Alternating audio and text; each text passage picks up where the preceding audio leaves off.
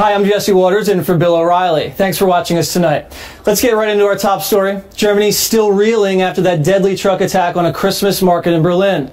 ISIS is taking credit for the attack, leading former New York City Mayor Rudy Giuliani to slam President Obama's foreign policy legacy. He's going out of office, leaving us a world much more dangerous than the world that he was given. He was given a stable, I wouldn't say stable, but relatively stable Iraq. Certainly not stable enough for him to feel good about pulling the troops out. Yeah, stable enough so he could have reduced the troops. He never should have pulled the troops out. That was pulling the plug. That opened the whole thing. Joining us now from Santa Fe with reaction, New Mexico Governor Bill Richardson, a former U.S. ambassador to the United Nations. So, Governor, you disagree with Rudy Giuliani's assessment that President Obama has now handed over President Trump a very dangerous world, and he himself was handed a relatively stable Middle East. You disagree with that? Well, I do disagree, although I would have thought Rudy Giuliani would have been a better candidate for Secretary of State because he is respected abroad for his national security and counterterrorism credentials. But no, I think President Obama was elected. The American people wanted to get out of Iraq. That wasn't working, and he fulfilled that commitment. I don't believe that ISIS came from that decision. I mean, Donald Trump wanted to get out of Iraq. That was one of his campaign platforms. Yes. So I disagree with Rudy. I do think President Obama had a sound military and diplomatic strategy to defeat ISIS. But right. ISIS is around. They're dangerous. They're still there, Jesse. Right. I know that the American public wanted to get out of Iraq when President Obama was elected, but they did not want to leave Iraq so that ISIS could take over. Because what happened now is ISIS is now in 30 different countries. They've launched attacks in the U.S. homeland. The European streets are filled with blood now, and it's not a safe place. Syria's in civil war, Yemen's in civil war, Libya's a failed state. You cannot say that President Obama has kept things stable in the Middle East. You just can't say that. Well, look, it's turmoil. It's a disaster area. What I'm concerned about is, all right, President-elect Trump wants to defeat ISIS. He wants to destroy him, and I'm for that. And I want to give him the benefit of the doubt. He's not in yet. You can't really criticize anything that he's done specifically. What I worry about, Jesse, is what he's saying, that this is a clash of civilizations. He's playing into ISIS's propaganda by making this a contest between the Muslims and the West, and ISIS and Muslims. Most of those that are killed are Muslims. ISIS kills them. And what we don't want to do is become a propaganda tool for ISIS by making this a clash of civilizations between Christians and Muslims and ISIS. I do see what you're saying, that this extreme rhetoric, you believe, leads to terrorists recruiting more effectively. But I would argue that President Obama, by twisting himself into pretzels and not labeling it Islamic extremism, by basically emptying out Gitmo,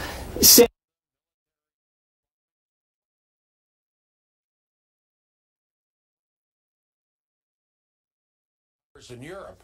What I'm concerned about is that by just talking about a clash of civilizations, by saying that ISIS is an extremist group, which it is, and not talking about those moderate Muslims that we're going to need, moderate Muslims countries to fight ISIS, Muslim communities in the United States to help us root out potential ISIS sympathizers in the United States that were working against our purposes. But the reality is, you know, President-elect Trump, he's not in yet.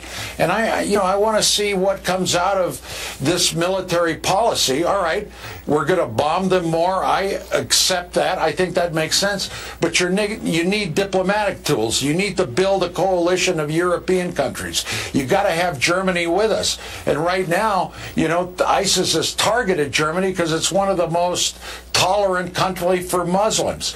We need Angela Merkel, and she's being weakened by these terrorist attacks, and by us saying, listen, what ISIS is saying is, let's bring those Muslims into ISIS, and they're doing that by using simplistic language. And then when we talk about a clash of civilizations, Donald Trump, that feeds into ISIS. That's all I'm saying. I understand you want Donald Trump to be less honest about the enemy he's trying to defeat. I do understand that. I just disagree with it. Let's talk about Germany really quickly here.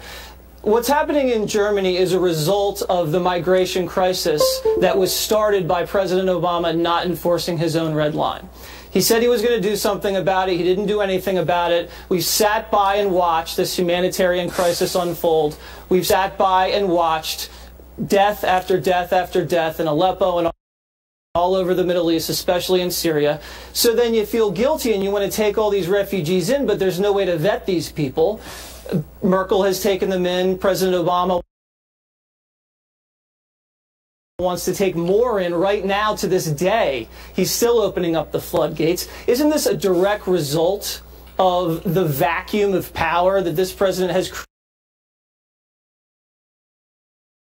created in Syria by not doing anything about it? You have people coming in willy-nilly. You can't check them. Wouldn't you agree with that?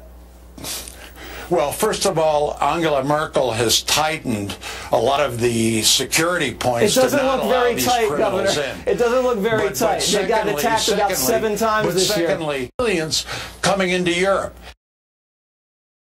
And Germany, yeah, they're a progressive country that has been humanitarian oriented. They've allowed 1 million in. What are you going to do with these refugees? They're dying. They're fleeing from political persecution. Well, you got to listen. We want to be humanitarian. We want to keep people safe, but not at the expense of our own citizens. Governor, I got to run. Thank you very much. I really appreciate it. All right. Next on the rundown, the left continues to be in full freak-out mode over President-elect Trump. Are their theatrics just hurting their own cause? We'll have a debate when we come right back.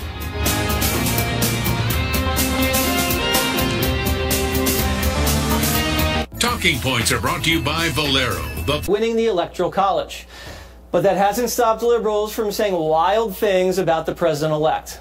I think we do have to regard this as not a normal presidency. Some people say, oh, well, it's just we've had conservative, pompous, narcissistic presidents before. This is not normal. This is really dangerous. And we have to resist. We have to have a peaceful resistance. But also, individually, we need to boycott Trump products. Joining us now from Houston, Sarah Flores, former deputy campaign manager for Carly Fiorina's presidential campaign. And in Washington, D.C., David Goodfriend, a Democratic strategist who served in the Clinton administration. So, David, the Democrats, not very good at winning, but now it looks like they're not very good at losing also. Since their defeat, they've rioted, they've called for recounts, they've threatened the Electoral College people, they've blamed Russia, they've blamed fake news. Now they're trying to disrupt the inauguration.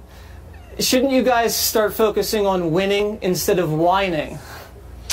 Well, that's a nice send-up, but it's not what I'm observing. Here in Washington, what I'm observing is Senator Tammy Baldwin of Wisconsin, Senator Sherrod Brown of Ohio, Senator Stabenow of Michigan, all signing on to letters to President-elect Trump saying, we want to work with you on the following issues: infrastructure, bringing manufacturing back, punishing companies for sending jobs overseas.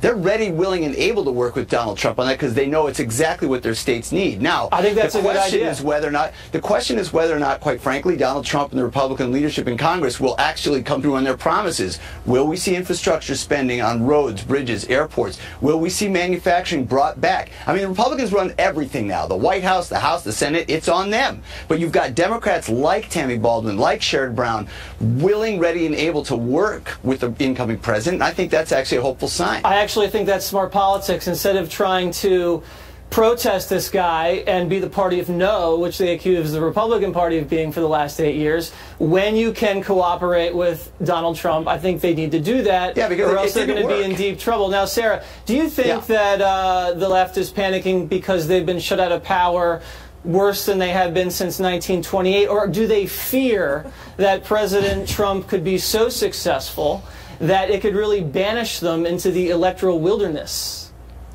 Well, frankly, I think they've been acting entitled. They thought this election was theirs when Donald Trump won. They feel like it was taken from them. When, in fact, if you look over the last 8 years, and they've lost nearly 1,000 state house seats, 12 governorships, 13 Senate seats, 69 House seats, this wasn't a one-off election. But what Democrats have then done, which I think is just politically dumb, real dumb, is they've reacted to it by, again, looking backwards with this entitlement attitude that I don't think will help them in 18 when they have so many Senate states up that Donald Trump won. So this recount, pretending that the Electoral College doesn't count anymore, like there is no U.S. Constitution all of a sudden, trying to make this, again, the Clinton campaign participating in the recount.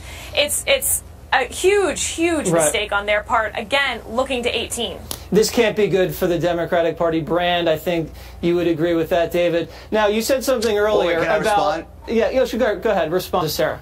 Yeah, sure. I mean, look, some of the biggest, most important states in this country are run by Democrats: California, Illinois, New York. You look at the percentage of our GDP that California alone represents. You're talking about a booming success story. You look at Minnesota versus Wisconsin.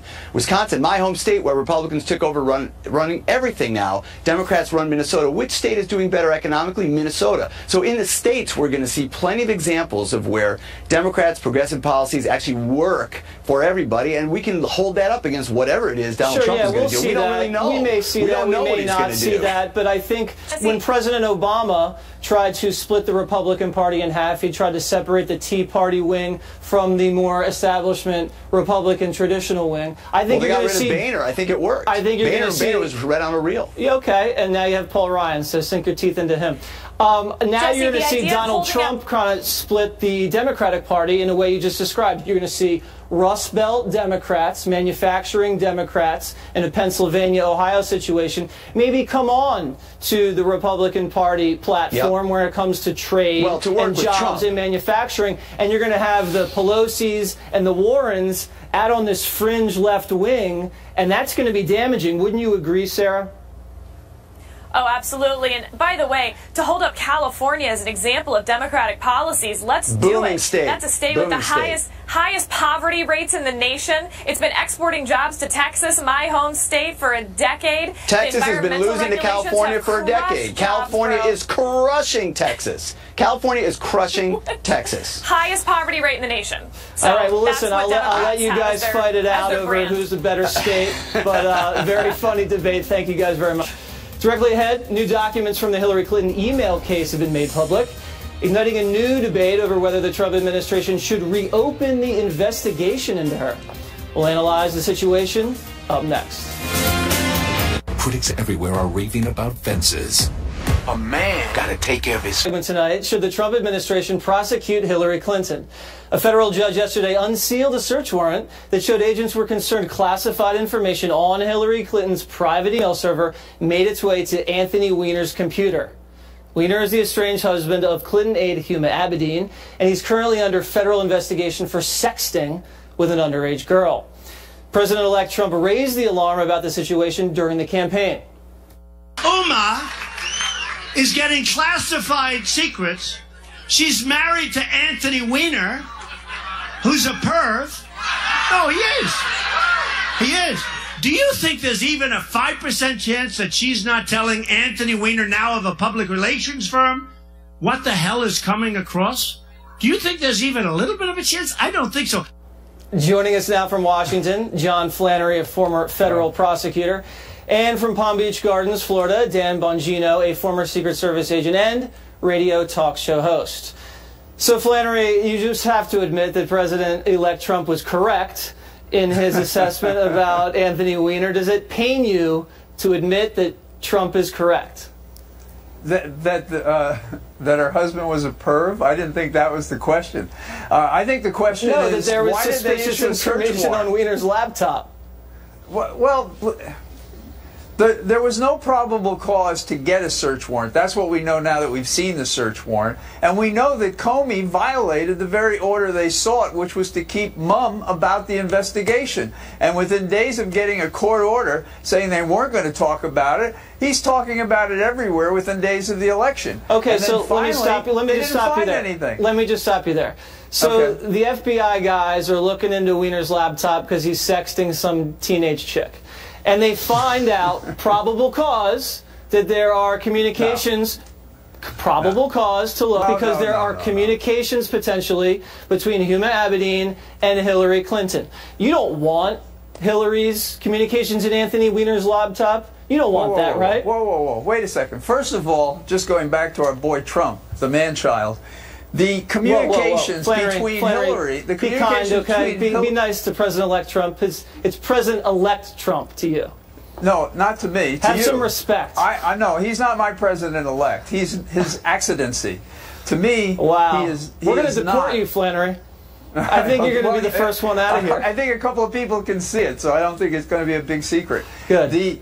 But here's my point. Yeah. Both Hillary and Abedin both had security clearances. They're allowed to communicate about these things. Number two, they had the identification of the 2,000 or whatever less number of emails that were in question, and all they had to do was check it with the ones they investigated during the summer.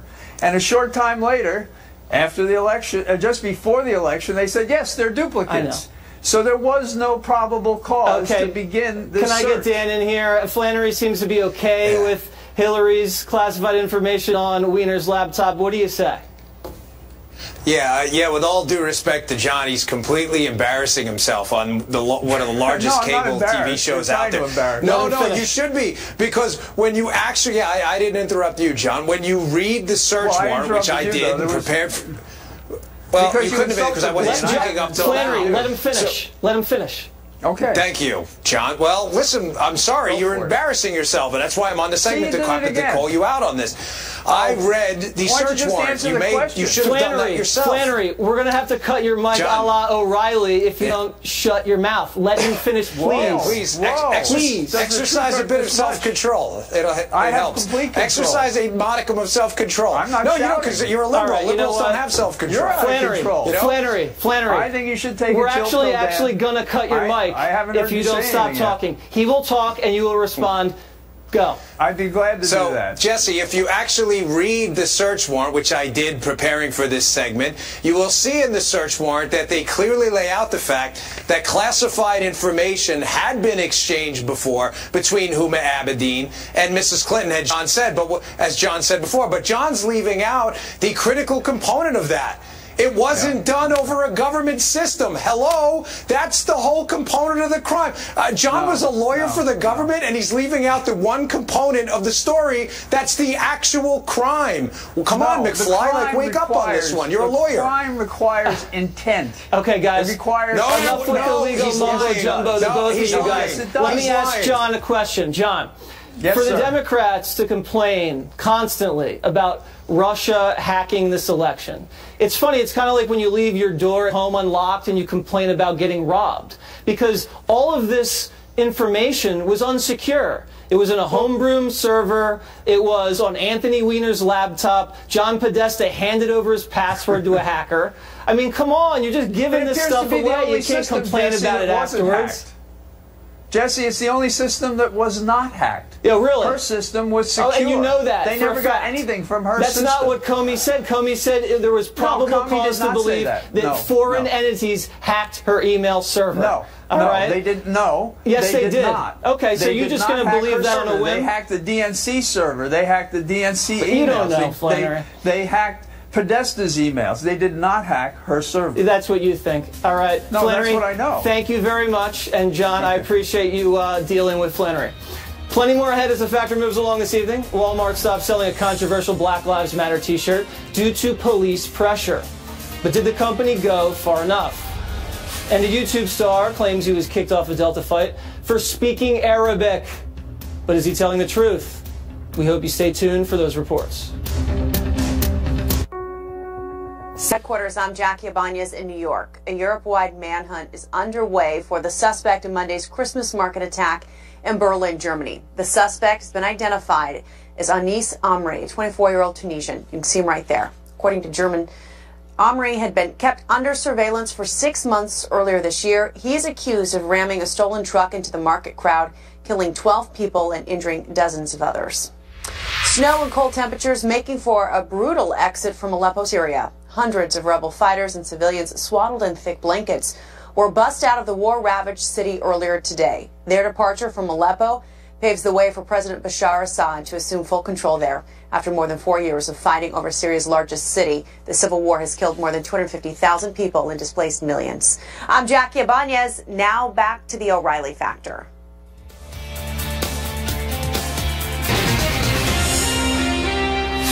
In the Unresolved Problem segment tonight, more Black Lives Matter controversy. Yesterday, Walmart announced it would no longer sell these shirts on its website. As you can see, they say bulletproof Black Lives Matter. Walmart made the decision in response to a complaint from the Fraternal Order of Police, who claimed the store was, quote, profiting from racial division, unquote. However, the website is still selling Black Lives Matter t-shirts without the word bulletproof. Joining us now with reaction is Alex Ferrer, former circuit court judge in Florida, who also is a former police officer. And in Washington, D.C., Jamila Bey, a radio talk show host. So, Jamila, you understand why police officers would not like this t-shirt, especially the bulletproof, when it comes to Black Lives Matter. They believe it's inflammatory, and they believe that it actually hurts their ability to do their job effectively on the streets. Do you understand their concern about the t-shirt? Actually, I think that their concern should be that a shirt that says bulletproof has no Kevlar content whatsoever. That's false advertising. The fact of the matter is, police are not concerned about what a t-shirt in Walmart has to say about anything. Police officers are there to protect, to serve, and frankly, this is a huge distraction from issues that really matter. A t-shirt, come on. An officer is not concerned about, well, what t-shirt was he wearing when the 911 call came in? No, it's not about the t-shirt that the perp or whoever was wearing. It's about profiting off merchandise which incites hatred towards police. You can see why Bulletproof would do that. Don't you agree that this shirt is a little provocative and might, you know, cause concern among police departments? You're speaking to me? Yeah, Judge. I'm speaking to the judge now. Okay, yeah.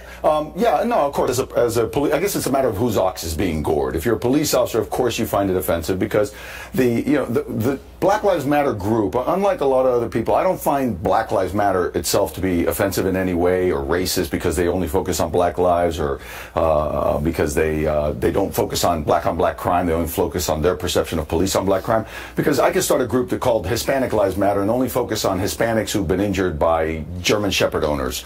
That's just the group I founded. However, the problem is that I disagree with their premise. Their premise is police officers are unfairly targeting African Americans. That is simply not true. It's not supported by any FBI statistics. The Harvard professor who conducted the study determined, to his surprise, he actually admitted, that the statistics show that it is not in any way an increase in shootings of blacks by police officers.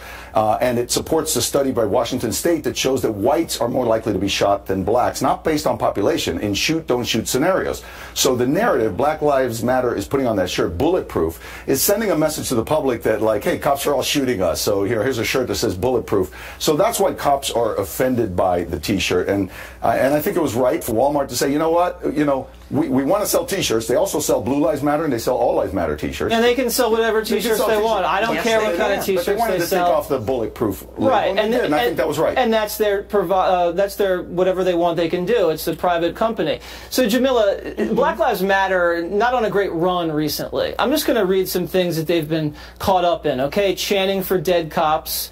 A protester shot Allegedly. a cop in Ferguson. No, it's on tape. A supporter killed a Kentucky cop. An activist was busted for human trafficking. So here's the thing. Hold on, let me finish. There's more. One of the leaders says that police officers are committing ethnic cleansing, and then a Louisiana Black Lives Matter protester knocked a police officer's teeth out with a brick. Seeing all that, Can you understand why police officers aren't thrilled with the idea of Walmart selling a T-shirt with the word bulletproof on it in relation to Black Lives Matter? These aren't great people. Well, here is the thing, my friend. What you have to keep in mind is this. Yeah, and I do want this to be a conversation of people who want to be, you know, upfront about the fact that we American citizens have the right to free speech. That also means that we have the right to buy shirts with inflammatory statements on them. To be honest, I don't really understand bulletproof when there's no Kevlar in the shirt. Let me stop you there. Would you be upset if they were selling a T-shirt which people thought was encouraging violence against women?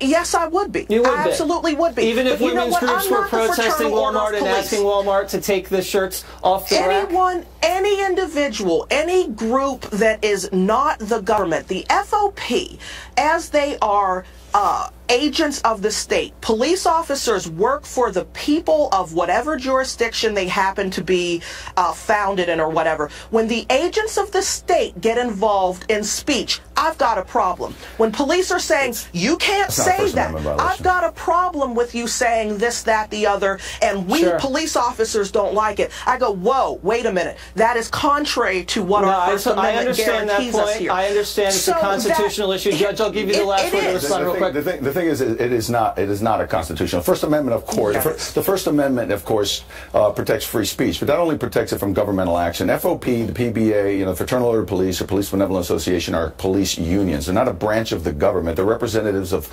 individual police officers in the bargaining and negotiating of their contracts. So in that respect, they represent police officers as a group, and they try to get Walmart to take something off that's offensive for police officers. Difference is not distinction. That is not, and it very much is when you're dealing with the law. That is not actionable as anything to do with free speech.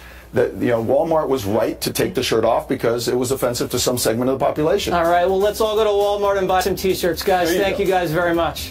When we come right back, an illegal immigrant who has been deported 8 times is still on the run after a fatal hit and run in Louisville, Kentucky. What does that say about America's immigration laws? That report after these messages. The second factor follow-up segment tonight, the consequences of illegal immigration. Earlier this month, the factor told you about this man, Miguel Angel Villaseñor, a 40-year-old illegal immigrant wanted for killing 2 innocent women in a fatal hit and run in Louisville, Kentucky. Villaseñor had been deported from this country 8 times before that crash. Now he is on the run. Jessica Vaughn from the Center for Immigration Studies discussed the case on the Contributing Factor podcast. The first problem is that he is able to get back in all those times after being deported, and that's an indication that our border is not particularly secure. There are very credible studies that have estimated that at least half of the people who try to cross illegally are going to be able to succeed.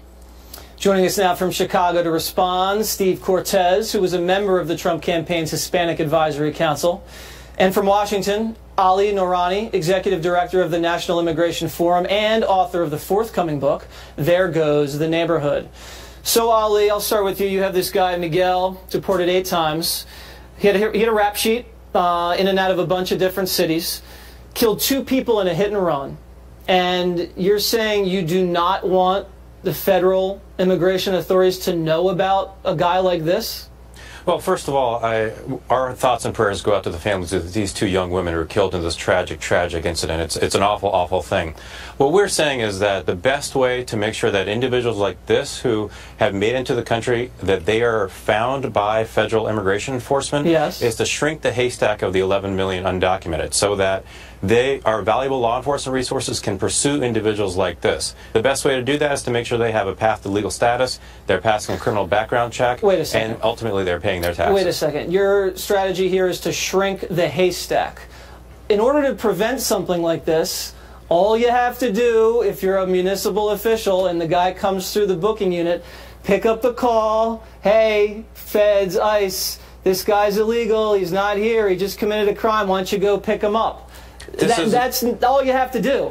And you're absolutely right, that we need to tighten our communication between local law enforcement when somebody has been brought into the facility and has been convicted of a crime, that person should be run through these databases, and if they are here illegally and have committed Not after you've been convicted of a crime. When you're brought in, when you're booked, when you're arrested for a crime, call up ICE, say this guy's not here legally. You might want to put a detainer on him. Listen, Steve, you agree this is solvable. This isn't rocket science. This is easy. I mean, this is preventable tragedy. I mean, I don't know what Ali's talking about. It's solvable, and it must be solvable, because let me tell you this too. What's interesting about this terrible, tragic case also, and I think it's emblematic, is that the victims happen to be legal Hispanic immigrants. And by the way, who are most terrorized by illegal immigrants? Generally, it's legal immigrant communities. It's cops. It's not people like, by the way, I live in Chicago, where Mayor Rahm Emanuel proudly boasts that we're going to have a sanctuary city. Well, guess what? Rahm Emanuel is guarded by 24-hour taxpayer-provided police protection. He doesn't have to live with the consequences of having dangerous people who are hiding in plain sight, who often terrorize American communities. And by the way, many of them, people with names like Cortez and Romero and Martinez. He doesn't have to live with that. He's not the cop on the beat who has to deal with the day-to-day consequences of these policies. It's one of the reasons, by the way, that Donald Trump won, is we are sick and tired of Americans of having elites make policies that might benefit them, but they don't have to live with the on-the-ground ramifications of those policies. Ali, Steve makes a good point here, and this is one of the reasons that contributed to the Democrats losing, is you have these illegal immigrants that come here, take Americans' jobs, commit crimes, don't pay any taxes, and then get special treatment by the government, where law-abiding, tax-paying American citizens, they're just left out to dry. Go ahead, last point. Every police officer and deputy sheriff in the country takes an oath to serve and protect their community. They believe, and we have worked with over 100 law enforcement officials across the country. I've toured the border with them. What they tell us to a person is that the best way for them to serve and protect their community is to have the trust of the entirety of their community. So as soon as local law enforcement starts to ask Jose for his immigration status, if Jose is undocumented, they are not going to report a crime. So yes, well, Ali, the people that represent the Border Patrol actually endorsed Donald Trump for the first time ever, and he's against sanctuary cities. So there you go, guys. I gotta run. All right. For more on the story, you can access the full Contributing Factor podcast, hosted by producer Robert Samuel on BillO'Reilly.com and iTunes. And a quick reminder, Killing the Rising Sun, Bill's big, huge bestseller, looks to be the biggest selling adult book of the year, and it makes an excellent Christmas gift. Also, Bill's kids book, Give Please a Chance, is #1 in its category. Go to BillO'Reilly.com, become a premium member, and you can get any book free. And when we come right back, in the personal story segment tonight, an internet personality known for making hoax videos now claims he was kicked off a Delta Airlines flight in London this morning because he was speaking Arabic in a phone call to his mother and a friend. Here's what Adam Sela claims happened. We spoke a different language on the plane, and now we're getting kicked out. That's insane. Now we're getting kicked out. We're getting kicked out because we spoke a different language. This is 2016. 2016. Look, Delta Airlines are kicking us out because we spoke a different language. Because we spoke a different language. Thank you so much. You guys are racist. I cannot believe my eyes. I cannot believe it. I spoke a word, a different language, and you said you feel uncomfortable because I spoke a different language. I can't believe it. I can't believe my eyes. Why are you guys doing that? Because we spoke a different language. That's so sad. It's so upsetting. And you guys, are you serious? I'm about to cry right now, seriously. Because we said a word in a different language, and there's 6 white people against us bearded men. Delta says it is investigating the incident, but Sela's version of the story is already being disputed by other people on the plane. Joining us now for reaction in Los Angeles is Brian Claypool, a civil rights attorney, and Wendy Patrick, a trial attorney. So I just want to clear the air here. In the spirit of full disclosure, I am a gold medallion member at Delta. Very, very close to platinum medallion. Okay. And I'm always Conflict in the Sky of Lounge. interest. I just want to put that out there so no one can say I'm in the tank here. But if you look at this guy's track record, he's a notorious hoaxer. He's done this numerous times. And the playbook seems to be make white Americans look Islamophobic. So when something like this happens and you only see half the video, you kind of have to wonder what's really going on here. Now, if you're on a plane and 20 people complain that you're being a disruptive force and it's making those 20 people feel uncomfortable, doesn't it make sense that this person might be contacted and might be asked to leave the airplane? I'll start with Jesse, you. It's a balance. I was going to say it's a balance of safety over sensitivity. And, you know, Brian and I usually are in court with he said, she said. This is he said, they said. 20 people created, they said these men were creating a disturbance. That's an environment where Delta's going to really value safety over sensitivity. In other words, they don't tolerate discrimination, but they also don't tolerate disruption. I'd want to see more of the story before arriving at any kind of a conclusion in this case. All right, Brian, let's hear from you. Calling your mom is disruption? Jesse, calling your mom on the phone is disruption? Maybe they were having a huge fight. Maybe mom was mad he wasn't coming back for the holidays. You don't know what happened. And you don't know what happened because there's no video of it. So you don't even know if he was talking to his mother, and people on the plane dispute that he was talking to his mother. So you don't know, do you? Well, look, this I looked up the motto, Jesse. You probably know the motto for Delta Airlines. Their claim is the most trusted airlines in the world.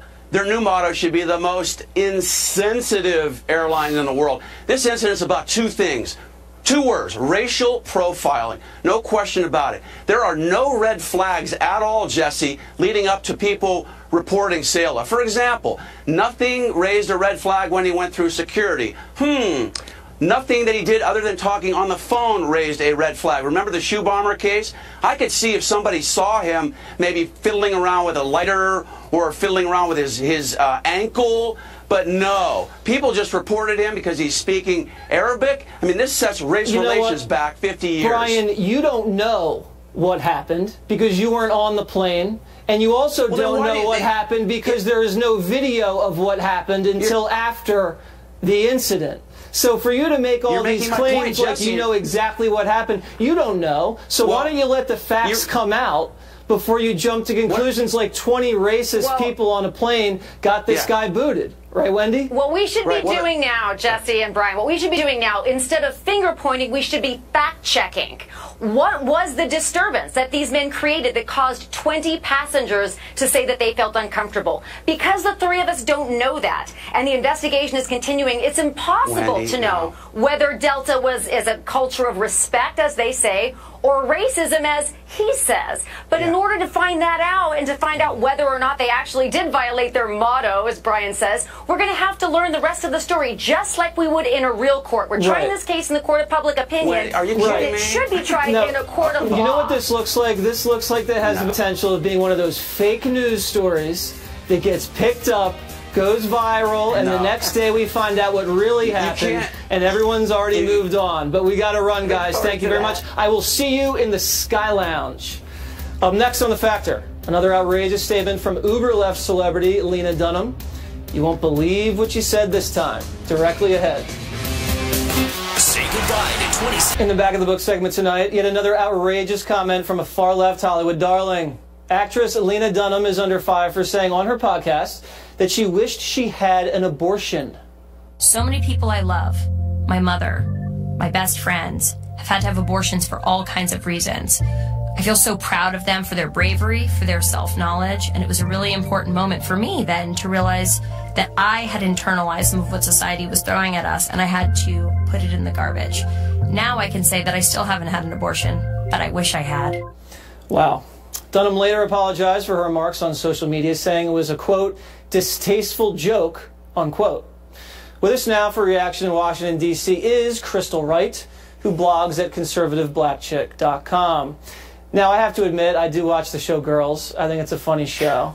And she's kind of a quirky girl, very intelligent, very talented. But now, she's kind of reached the disturbed zone. I almost feel sorry for her. And do you think there's something wrong with her? Because I personally think there's something wrong with her. I think there's something very wrong with Lena Dunham because she's basically saying that in order to be a modern-day feminist, you have to get pregnant and kill your baby through abortion to fully experience the pro-choice movement. Really? And you know, this isn't the first time, Jesse, we've seen weird things from Lena Dunham. When she was 7 years old, she looked at her sister's vagina.